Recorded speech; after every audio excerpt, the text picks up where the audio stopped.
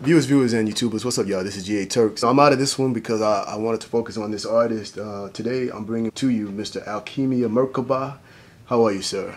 I'm doing good, man. Appreciate you having me. Thank you so much, welcome man. to the show. Welcome to the show. Okay, so, you know, as you guys often know, I always like to bring people to my channel who I believe should, rightfully so, have their own show. And Alkhemia is a spirit that is someone I really wanted you guys to experience. You always have like a really deep message for what's going on in the world. It's mixed with Egyptian, African theology and history. He always comes from a philosophical yet ideological perspective, and that's something that our youth do not often bring to the table. So I had to let my viewers experience Alkhemia Merkaba. Okay, so let's get into it. I know that you are an artist. I know that you are a poet. I know that you rap. But it's not the simple stuff that we hear on the radio all the time. Like I said, it has a message. First of all, let's start with your name, Alkhemia. Can you tell us, how did you come to that name? What does it mean? What is the historical history behind it? Okay, it's once again, yes, Alkhemia Merkaba. You can even pronounce Merkaba as in macabre, but I go by Merkaba because I want to break it down for the syllables. But let's get into Alkhemia. You know, you go to school, whether it's high school, and we learn about chemistry. So it all merged with that, you know. So chemistry, you go there and you learn about the table and the elements and different things and the laboratory. But really the first laboratory is the lab of ourself. Our body is the lab. This is where the real elements even come from. And so then it's kind of been whitewashed and trickled down, and now we're teaching it in school, which is cool. But it always started within, spiritually. And so we have Alkhemia. Khemia can be chemistry, but it's really chemia. If you take Al, which is A-L, it can be E-L or A-Al. That denotes power. That denotes the substance of God, like Elohim, the E-L, or Allah, A-L, Allah. Or even like angels. We got E-L on angels because to show you that it's a worker of God. And so when you have E-L or A-L, now you're dealing with the power of substance, just power. And anybody you can call this guy, you can call that guy, whatever. That's not what I'm merging, it's just denoting power. So that's what Al represents. Like alchemist or alchemy. It also comes from that. And then you go into Khemia. You got Chem, which means black people, black land, melanin. Just really more so the aboriginals of this earth. So it's dealing with Al, the black man, the black woman, whatever. It's just really the black God, all in one. So that's what Alkhemia means. Awesome. You're also a lover of music. You have a radio station on Facebook, so you've turned Facebook into your own personal morning show. What is the name of the show? Can you tell our viewers about the show? Very new. I can tell them, but I won't lie. I'm merging all of it, and I'm doing it with a partner, a business partner, Erica Young. Right now, we have two. We have a late night show, and we have a morning show. The late night show, it may still be attached to our label, which is Born for This. But the morning show is probably, we're leaning more so on, because we're testing the waters, on Black Sheep. Because she's an artist, I'm an artist, and not only that, we're the youngest, so, you know, in our families, and just that artistry of when sometimes you just sit alone and you got your pencil, your pad, you got your music, so you kind of just feel like an outcast. And out of being an outcast, sometimes you're just more daring, more assertive, more, rather it's introvert, but when we express, it's very powerful. So that Black Sheep, you know, it got some power behind it. So we letting it merge the radio show to some power, so we can hit some foreign conversation, foreign topics, and just really being ourselves. Here's a sample, viewers. Go into that course, that energy of love. What do you think, DJ? I would definitely agree. Also, can you love someone but not be in love? Yeah, I just think to be in love is just maximizing and multiplying that love that you have for someone. You can love someone, you can love family members, you can do so much, but you know you probably won't break your back for some people. Sometimes when you're in love, you'll probably break your back. And that's the scary thing, because you can be in love with someone and it not be a healthy relationship. You can be in love with somebody, it can be a beautiful relationship. I think that in love is just going to make you do more. Because say you love yourself. You know, I love myself. That means you just ain't going to hurt yourself. You ain't going to try to commit suicide. You want to be here. But to be in love with yourself, all these talents that I got, everybody finna see it. I'm finna go, you know, that's what it is. It's like just existing. Love is just to exist. You know what I'm saying? But to be in love is But to live. be in love is to live. Yeah. It's the difference between surviving and living. And I just think that's the best way to look at to love and to be in love. That's true. I'm with that. I agree wholeheartedly with that.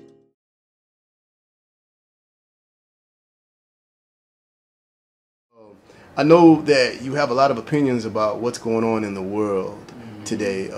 As you know, we have, you know, a very controversial president that's, you know, leading our country right now. One of the things that I feared the most is that, not that he was straightforward and always on Twitter, was the fact that he may not be able to speak with our world leaders. That was communicate effectively with our world leaders. That is one of the things that scares me the most. How do you feel about what's going on? You know, although what I do, it merged kind of because, you know, Trump is doing so much that even if you ain't deep into politics, it's affecting our life. It's really, you know, it's like we all got to be aware. I feel like Trump is much needed in the office because a lot of people have really been singing Kumbaya, whether it's in their own home, but now it's like he's shaking the nation. That where the nation kind of got to turn to one another and be like, okay, I can't just have Kumbaya or my religion or my denomination or this and that. We all finna be in trouble if we don't all come together. And so we see that we have him and he's not good at communicating, and so it's forcing us to be good at communicating. If he can't speak with other world leaders in a way that they can honor it, whether they respect, whether they agree or not, they can be like, all right, we can at least, you know, hear you out. If he can't do it and he's the chief, you know what I'm saying, he's the leader of the free world, I really feel like it's important that if he can't do it now, we have to be that voice. We really have to be the people, you know, to come together and have these emotional and tough topics and all of that and really see what we can do, because we should never have somebody in the chair who's I've seen is, you know, the things that he's doing is just like out of this world, is unbelievable. But then we have to look at ourselves, how we got him in there, whether he paid it off or ever. But I really think it's vital because I just noticed since he ain't even been in the office for a full year, and I see so many people helping each other out, learning, sharing, and just coming together to share information and love. People are coming together like crazy. Yeah, yes. and it's just an adverse effect. And I guess you can say that that's a good thing, but under the circumstances, it's terrible. But you, as an artist, what you do is you blend the good and the bad, and you know, you express. Okay, speaking of talent and art, I know that people come to you to do body paintings. You know, on top of everything else that you do, body paintings, they love it. I've seen the pictures on Facebook. You do a great job. I've seen you get into some tribal stuff, and then the work that you've done with the females is just phenomenal. It's very creative and very unique. How did you get into body painting? Appreciate that, first and foremost. Like, seriously, thank you. I got into it, I don't know, you know, canvas can only do so much when it's just a canvas. You can only take it. It's only one dimensional. It's flat. You know, it's like I want to paint on walls. I want to really paint on anything. You know, I want to paint on shoes, which I do. And so I was like, what about the human body? That way they can actually walk around, and you know, just the beauty of humans, the anatomy, and just like, okay, what if I drew a dragon or something, a peacock on somebody's face? It's just like I just really wanted to. I realized when you are an artist and you are creative, there's no limit. And so I'm like, why do I just gotta have a portfolio? Why can't I just have people around me? Why can't I paint myself? And I just think that's pretty powerful to do that. And then, you know, also it's also learning, because now you get to learn the human, you get to learn a new level of intimacy. Art is already intimate to me, being that it's something that's very meaningful. It's very emotional, it's very spiritual, and if you can merge that with someone else who's also an artist, or at least free spirit, and then you create moments, you create magic. It's just a whole another level of creation, rather than just a journal or a notepad. And it's live. And it's live. Yeah, it's living. It's living. It's breathing. It's alive. Right. Yes. Yes. And to see your work become alive, it's just like, ain't nothing better than that.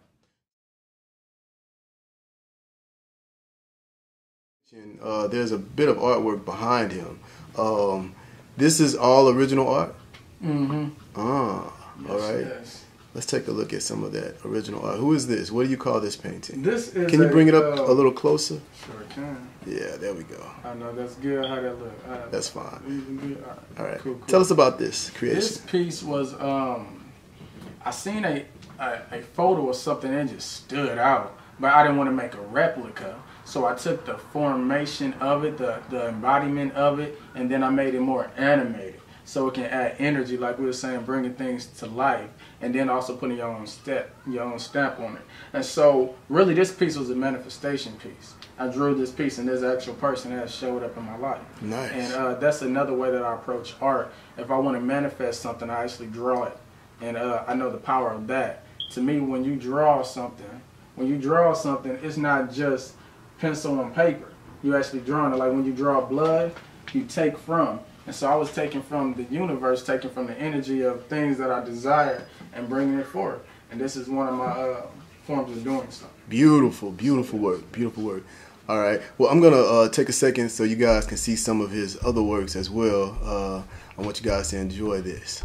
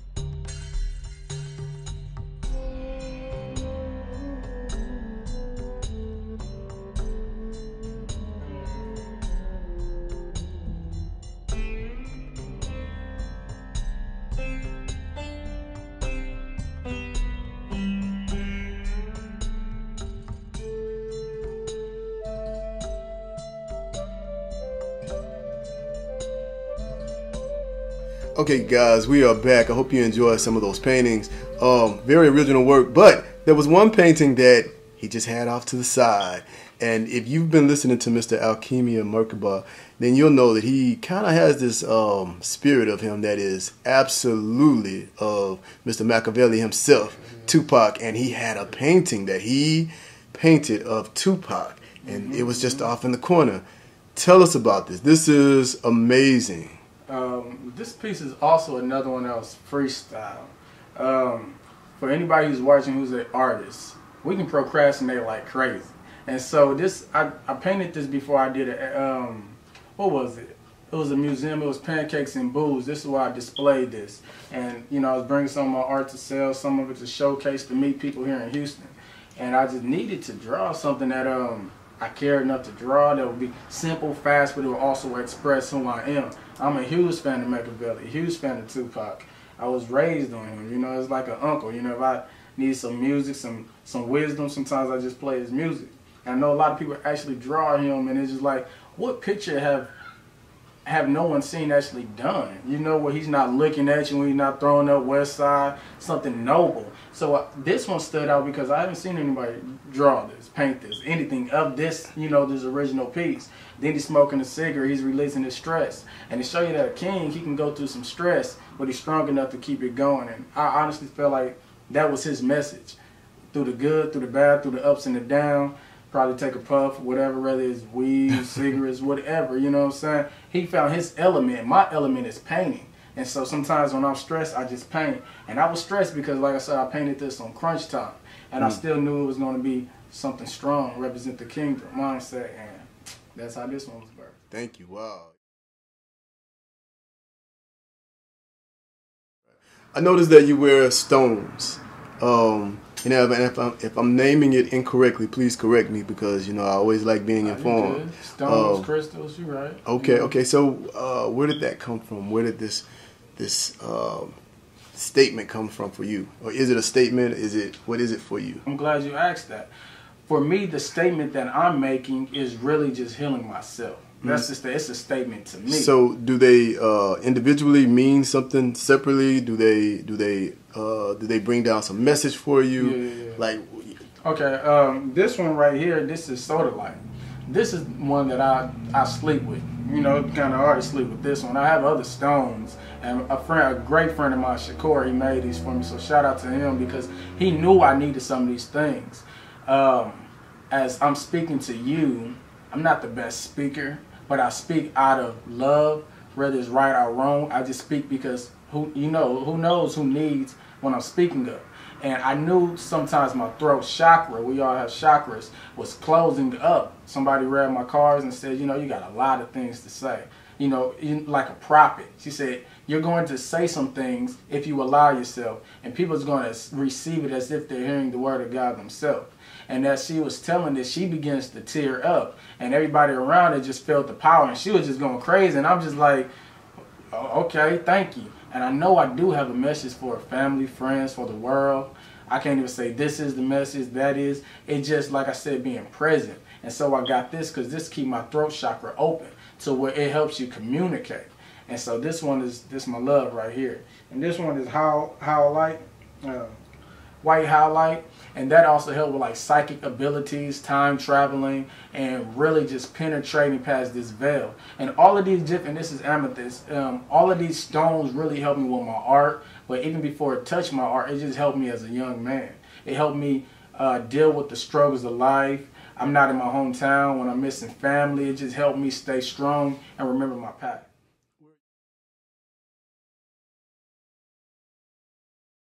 Where are you from? I'm from Omaha, Nebraska. Is that where all of this came from? Deep rooted? That's a good question. I would say yes and no. I think it was a platform that helped me. That's a good question. Because to me, I see myself as a soul. I don't even see myself. I am a soul. Before I am a body, before I'm a human, before I'm black, before I'm from Omaha, before I'm here in Houston. And so this journey started other lifetimes. And the reason why I was birthed in Omaha, to me, that's significance for being in the middle of the map of the United States. And so I don't mind being the center of attention. Even though as an artist, sometimes I don't want to be the center of attention. But to be dead in the middle, you know, we get a little bit of all of the energies, East Coast, North, West, South. And so me being from the Midwest, it's a lot of struggles going on in the Midwest. There's a lot of drug trafficking. It's a lot that's just going through this, a lot of different frequencies. And so I think that says something. And even though I left, I'm always attached to it because I'm still attached to my family and my friends. And so this path didn't start there. It started before I even came down and, you know, before I even descended here on this earth. This path has always been going on, and I'm just really trying to get aligned so, you know, my message can still be true and love. Let's backtrack a little bit. I noticed that you mentioned someone prophesied to you that you would be a great speaker and that you would have things to share with the world that people would want to hear. That's a huge responsibility, Mr. Alkhemia. Is that something that you have grown comfortable with? Are you ready for that type of responsibility? Do you feel that inside? I've been ready. I've been spiritually, I've been eager. I know it. Now, I think as, you know, it's different layers of ready. It's a knowing, then it's an application. I know. So whether I'm ready or not, when it's showtime, I will have to. I'm obligated. I'm responsible because certain powers, like a mother, you know, she may not be ready to have a child, but if that baby is in her, she may feel obligated and responsible. And to me, that knowing is a sense of love. And I love people. I love energies. I love a lot of different things. My love is so authentic. Sometimes I can ramble just so people can honestly get what I'm saying. Now, how do I apply it? It may be through my art. It may be through speaking to you. It may be you reaching out to me just to give me a better platform. It can be so many different ways to apply it.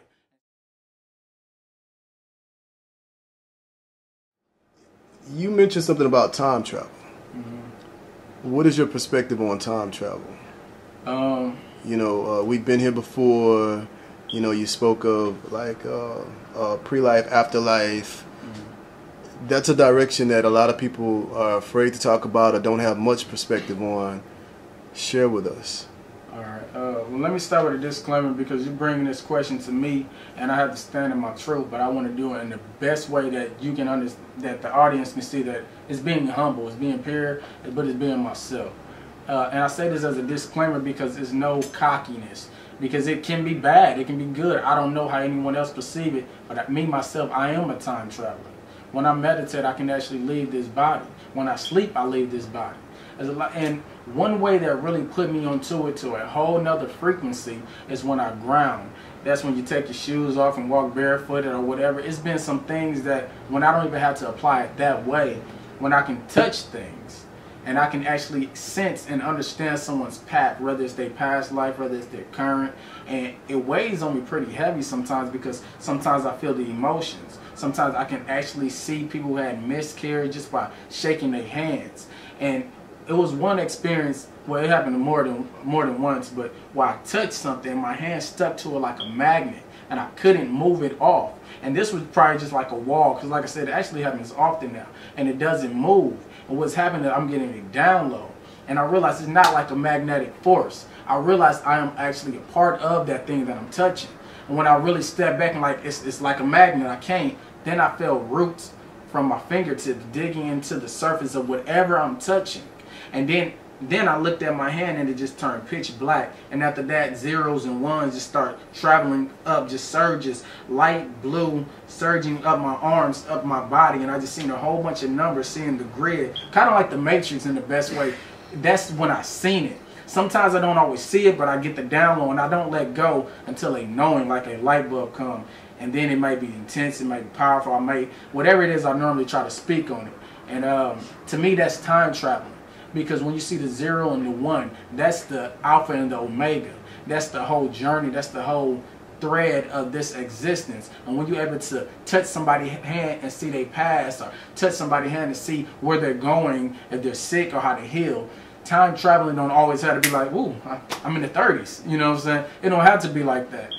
And before I even started experiencing this, I thought of it like that, going through a time machine. It's just being aware of all of the frequencies, all of the energies, people curses, breaking curses, everything that surrounded someone, and actually being able to see it in the present time. And so it's a spiritual thing. This is just how I do it. I know some other people probably do it through other ways, but that's, to me, is time traveling and seeing someone's history and someone's future. Okay, guys, y'all are experiencing a real artist. Take it in, take it in. You know, you are aware that a lot of people may not be able to receive this message, right? But that's a part of your journey. Yeah, that's just part like of, Jesus, too. Just like Jesus walking around telling people, "Hey, this is what's going on," and the people not being aware of it. You mentioned the Matrix. Do you feel a sense of awareness that that most people don't have? Like, for instance, just like in the Matrix, he realized that he was in something that was just all he had ever known. But if he took time to become aware, then he knew that it wasn't what he had thought it was. And once he woke up, he was more powerful, you know, than he ever could have been. Do you feel that you are awake in that way? I definitely do. And like I said, I always try to do disclaimers because everybody want to be woke or everybody want to be all that. And just on some knowledge stuff, I feel like I can give some knowledge, I can research, I can regurgitate, but now it's getting so personal that I can't even run from it no more. It's getting personal where I don't have to seek anything. Only time I read or study or try to get information is only so I can communicate it. If I know something, I can't explain what I know, that's when I research. I don't do it vice versa. I don't research and believe I know it. I don't research and try to experience it. I experience it, I know it, and then how do I explain it? So then that's when I be like, okay, what do this mean? What do this symbol mean? Why do I keep seeing that? And therefore, to me, that shows me personally that when I come to here to get the information, the matrix itself, because you got to speak the same language. You know, you mentioned Jesus. He said he speak to the Jews the same way he speak to when he around Jews, he speak to Jews the way they speak. He around Gentiles, he speak their language. So I try to get the language of the matrix because to me as an artist, it's all about colors, hues, energies, shapes, numbers. That's all I know. And I'm trying to understand because I feel it. Why do I feel the number 3? How do you feel a number 3? How do you feel it? You can see it and you can add it up, you can measure it, but how do you feel it? Why do I feel this? What is this? To me, that's elevating outside of the matrix. And even when we call it matrix, I'm learning now to not really call it the matrix. Me speaking it as the matrix is only because I'm speaking the language of the matrix. But a matrix is a womb. But this matrix is so dense that it's not really a womb. A womb is something that's beautiful. A matrix is dealing with Ma. Matrix, Ma meaning mother, the mother's womb, and just the fabrics of what's keeping us in this womb, in this incubator. And I can't speak of the matrix as being bad when I know that's the true matrix. But even penetrating outside of that matrix is just being one with all. When you are one with all, you're no longer in the womb. You are finally out into the ether of everything. And so I do know for a fact that I'm out of this womb, out of this matrix, and not just this one that we may be discussing right now. Okay. The womb. The womb. You, I've heard that you actually have information that feeds down to you, and it's outside of the womb, or would it be the moon? The moon. Yeah, the moon. Tell us about the moon and how that is something for you. The moon to me represents so much. I really want to know that relationship is something very intimate. I deal with a lot of lunar energy because I am a fire sign, so I got a lot of that Ra, that fire, that energy, but I balance it out by getting to the dark side. And the dark side, people call it dark side, they get scared. To me, that just, it's just to reflect people. It's just to scare people, make them go the opposite way. But I actually meditate underneath the moon as often as I can, when the veil is the thinnest. And to me, what I have been aware of is that it's called the witch hour. A lot of things is demonized and misunderstood. And I honestly starting to understand why it's like that. Because when you tell somebody don't go there and you got a fortune, $1 million, and you don't want everybody to go there because people can't understand it. I understand why certain things is demonized and spooky. I understand what Michael Jackson was doing when he's doing Thriller. Because everybody can't go through it. Because it is a little dark, it is a little heavier, but it's more beautiful, it's more rich, more substance. That's why it's called a cult. A cult knowledge just means hidden. And that moon teach me the hidden knowledge of this world. And when I go out there at 3 a.m. during the witch hour, I can summon different energies. I can speak to my mother who's no longer here. And the moon has told me that she's in the moon, she's with the moon, she's that lunar energy, she's feeding me. And it's been so many times where I'm feeling sick. And I just said, I just need to find the moon. I honestly just pull up the blind and it's right there, full moon. This has happened more than once. And it's no longer an accident, it's not a coincidence. It's like I respect the moon. So the moon isn't afraid to just be humble with me no more. It's like, all right, you want to get to know me? Here I am. You want this? Here I am. And it's sometimes when you tell this to people, you might seem crazy. That's why you call it a lunar tick. That lunar energy can make you have a tick. And this tick is actually making your frequency align. But when so many people are off align and you got that tick, you're aligning and you are aware of something and you're getting information and downloads, and a lot of people ain't ready for that. They can call you, a lunatic. So I'll be that.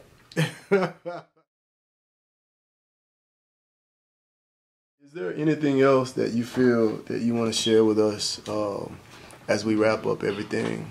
I know that you have a lot of things that fall on you from the world, and I noticed that you pull it from the universe and the energies. Is there something that you feel that we should know? Is there anything that you would leave us with that we can vibe off of? Without sounding cliche or anything, when they say love conquers all and love is the answer, that is very true. That's why I like Bob Marley and a lot of people who prophesied or who spoke, different Buddhists, monks or whatever, they really went hard with love. And sometimes we misunderstand love. Sometimes we afraid of love. Sometimes we don't know what love is. But love truly does conquer all. That love where you just start smiling, that bliss, that energy of that. Love really conquers all. So if I wanted to say anything, it'd be that I love you. If you're watching this, whether you agree or disagree, just make sure you feel with love, because maybe maybe this is just for you. And if it's not for you, still give me that love, because maybe whatever you got is for me. And it doesn't matter if it's a camera, it doesn't matter if we're in different states. Love conquers all, because that's how we all get on that frequency. When you see somebody's face, when you see them, when you meditate, or however you go about it, that visual really stains our mind. That's why propaganda and television, they want us to see a burger and now we're hungry. You don't have to be by it. You don't have to be near it. Just as long as you can see it. And then you put an energy behind it. And if you can see me and you put the energy of love, then I can receive it. Anything else, I'm already protecting and blocking it. So just love your family. Don't be afraid to love. Don't fear love. Love doesn't hurt. Our expectations, are what we think, are that fear. That's what makes it hurt. But true love is going to feel good. True love is going to be like, I remember this. I really think love and our memory goes hand to hand. So that's my message. Beautiful. Is there a way for the viewers to contact you if they would like to reach out and maybe, feed off of what you're giving us? Okay. I'm actually building a website. So that's the importance of this gentleman here. He reached out to me because, like I just talked about, love conquers all, and he's right on the frequency of what I'm trying to move on and helping me. So I'll be having a website, but soon, before we even go there, I have a YouTube. It's underneath Alkhemia Merkaba. If you don't drop the name, I can feel free to go ahead and say it. It's AL-KHEMIA space MERKABA. And that is the same as my Facebook. And you can always hit me up and send me a message or whatever. Alkhemia Merkaba. And I'm also on Instagram. But those two sources, YouTube and Facebook, if you actually want to speak with me. And I got my art on there. It's a personal page. So Alkhemia Merkaba, that's the best way to reach me. Ladies and gentlemen, that was Mr. Alkhemia Merkaba. It was such a pleasure, brother. Thank you for sharing your spirit with us. Thank you. And you're welcome here on the GATURKS show at any time. All right, guys. Have a good one. Appreciate it.